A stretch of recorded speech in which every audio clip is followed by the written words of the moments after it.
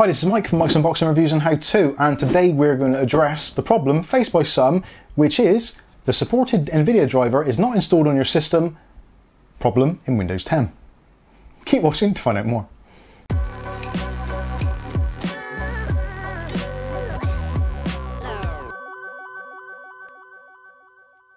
Okay, so today's video we're going to be looking at issues with the Nvidia driver. So if you're upgrading your Nvidia driver, maybe you're swapping from one Nvidia card to another card and you're trying to reinstall the driver, you can experience problems. And the exact message that appears on the screen will be when you're actually installing the driver, and it'll say supported Nvidia driver is not installed on your system.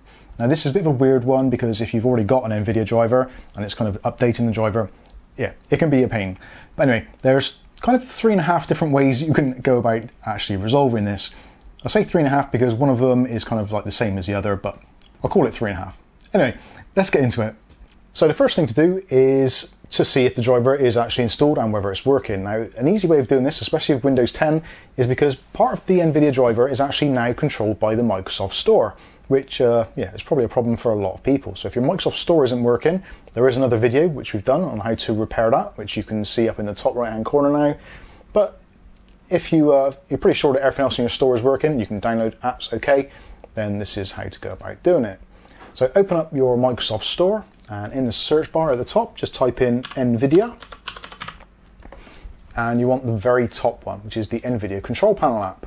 Now this is where the problem relies, is basically the Nvidia Control Panel app is either unregistered or not working correctly, so you need that to be working properly in order to perform the upgrade or the driver install. So let's click on this one, and as you can see, because I've already had this problem today, it says the product is installed. And if you haven't got it installed and it doesn't say launch here, then what you can do is click on get, and you can download the software and it will install the Nvidia Control Panel. The first time you try and run it, it will ask you to agree to the terms and conditions, and then you should find that your little icon down here, your Nvidia settings, is working, and you can right click on it and you can open the Nvidia Control Panel, which hopefully ours will open now. And there we go. So everything is working with the Nvidia Control Panel. So at this point we can then go ahead and try and reinstall the drivers. Okay, so the next option, if that fails, is to open up the registry and try and fix it that way. So there is actually a text file which I've already created here, and as you can see, it's got the details in there. So this can be merged with the registry. So ideally what you want to do is to search a registry and see if you actually have this key already. So what I'm going to do is I'm just going to copy this particular value here, copy, and then we're going to open up regedit.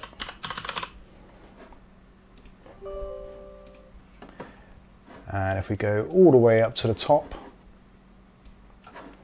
click on computer, then do edit and find, and then paste the key in there. So that is enable RID 69527, and then click on find next. And it'll take a little while, it'll search through the registry and look for that particular key.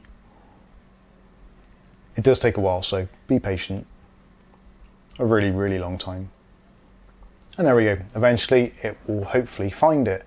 Now this should be in this particular string here. So computer, HKey local machine, system, ControlSet 001, services, and nvlddmkm FTS. Now if for any reason this key is not here, then what you have to do is to actually go into the folder, and then on this side just click on new, and then choose a dword 32-bit value, and then just type in that command, and then set the registered dword by double clicking on it, and just change decimal and choose it to value data 1. Click OK, reboot your machine, and that should do the trick. Now this is the next part of this. If you don't actually want to go ahead and do that, what you can do is, I'll leave this text actually in the description for the video. I'll also leave it on our Discord in the technical support section. So all you can do is just literally highlight all of this, click on copy, create a new document, shortcut on your desktop, a new text document, and call it something like NVIDIAFixer.reg. Open up that document, paste the information into it, and then do File and Save As, And what you want to do is change it from text documents to all files, then get rid of the text on the end and just call it reg. Click on save, and then you'll get a registry key which you can use here. So all you can do then, you can either double click on it to merge it or right click and choose merge.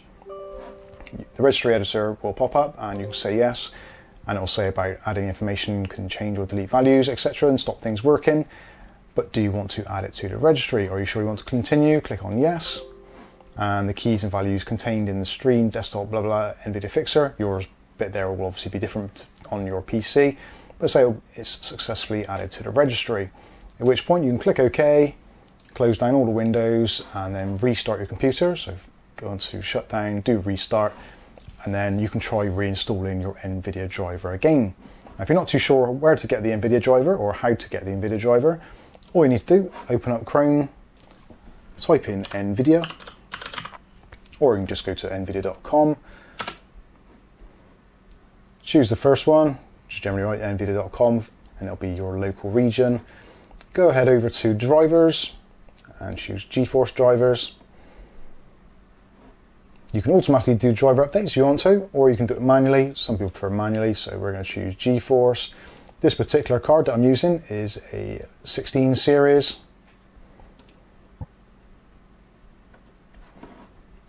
And we're using a 1650 Super, operating system, etc. Download type you can choose all, so start search.